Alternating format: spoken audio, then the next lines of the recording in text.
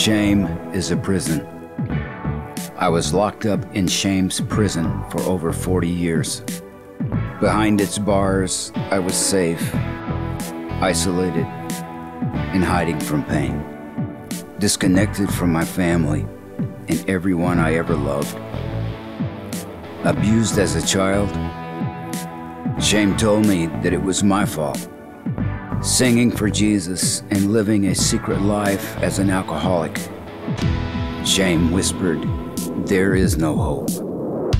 But prison doors were made to be open. Captives can be set free. I learned the gospel was greater than I could have possibly imagined. I am a child of the King.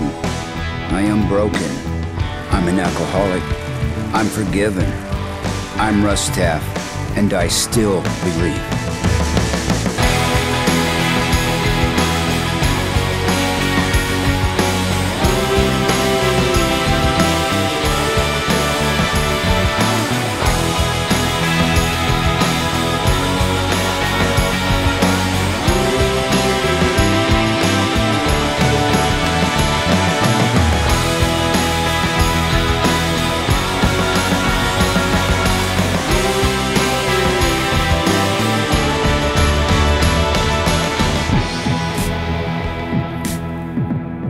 I believe.